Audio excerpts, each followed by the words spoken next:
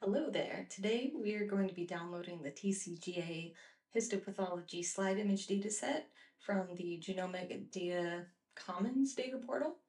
And we're going to be able to use this dataset in our downstream machine learning projects to do things like predict cancer types, predict stages, predict patient outcomes, and things like that. So we're on the Genomic Data Commons data portal page. We go to repository. There are diagnostic slides under the experimental strategy that we check the box on. We want some breast cancer cases specifically, so let's go up to cases, primary site, go to selection view, and then we'll open 63 more. We see there's breast on there, so we click that. We'll pull that back up, scroll down here, and if you just want a subset like what I want today and all of them, you can just click on this cart button next to them. So I selected 3 to put in the cart. If you wanted all of the data, you could just download this manifest file here, and that'll help in the next step. But we just want the 3 files, so let's just go up to the cart, and we see that 3 files are in here. So we'll just download this cart button, and we'll go download manifest. Now that'll save to the downloads. And then we want to go back and select the clinical data. So if we go back, we'll still have breast as the primary site, but instead of the diagnostic slides, we're going to go down to data category, select clinical, and then we will go down to data format and select BCR XML. Now these files should have the clinical data that we're looking for, like the staging information and a lot of other useful labels. So it'd be difficult to associate go through and grab the right files for those slides. We'll just download all of them.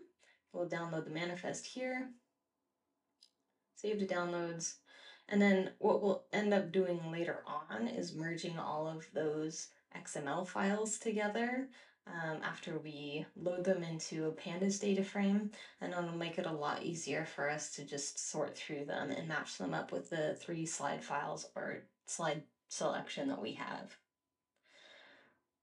So we'll go to Finder, and we see that these manifest files are text files, and they'll just be listing information in a tab delimited way, where we have the information that the GDC download tool is going to be using. So we need to download that tool. We'll go to GDC apps at the top and go to data transfer tool. We'll need to download the tool, so we have to make sure that the binary distribution is matched to our system. Let's go to the transfer tool page. Scroll down to the bottom. I'm going to choose the Silicon Processor Mac, download that. Once that is downloaded, then you'll unzip it and drag it over to somewhere it makes sense. So I'll put it in my bin in my home folder. You can, if you're on a Mac, copy as path name, which makes it really easy to put into the bash profile. Open up a terminal.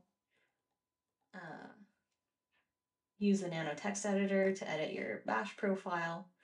And then I've already got it copied in here like this. So export path equals path, user/amc/bin. So that's my parent folder that the GDC client is going to be in.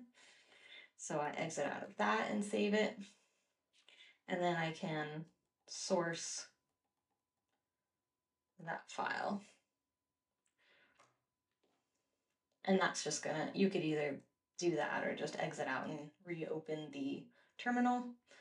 It kind of restarts it, it runs all the things that are in it. So basically what we told it to do is just check the bin file for any programs.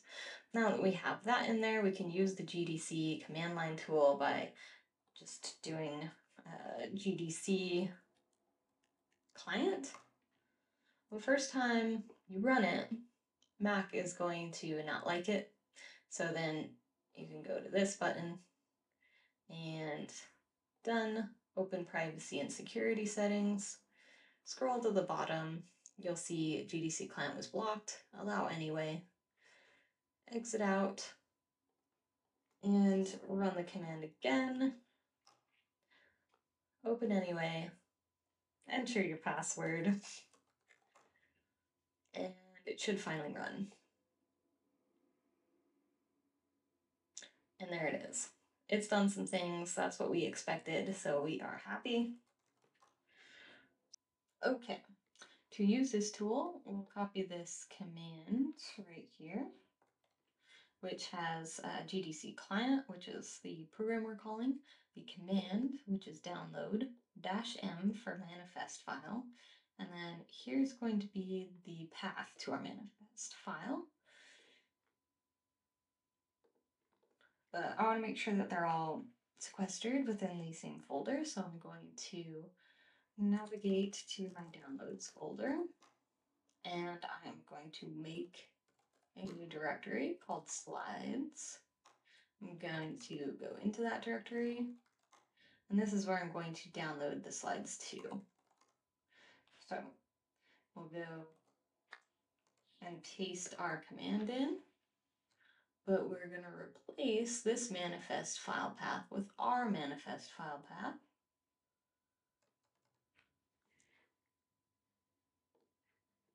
Right there.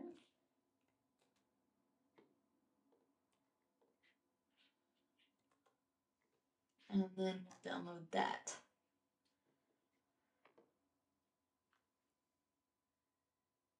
So it's going to look up the information from the manifest file so that it knows exactly which files to download, and it is now downloading those to my slides directory.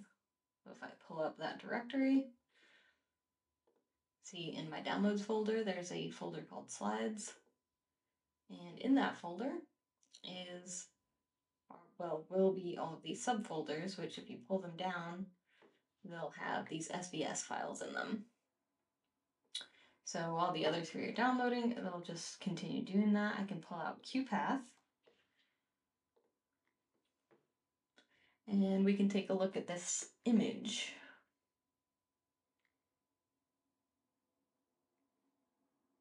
Hypothetically. All we have to do is just drag and drop it into the QPath window. And here we go. And we can zoom in using the scroll bar or scroll wheel.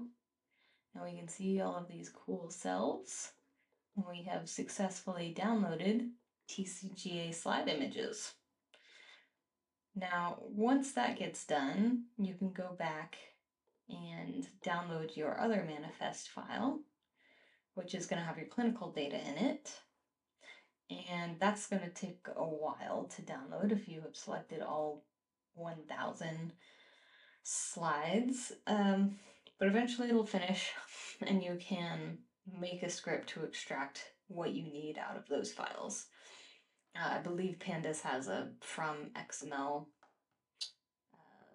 method, so feel free to use that. And that is how you download slides from TCGA.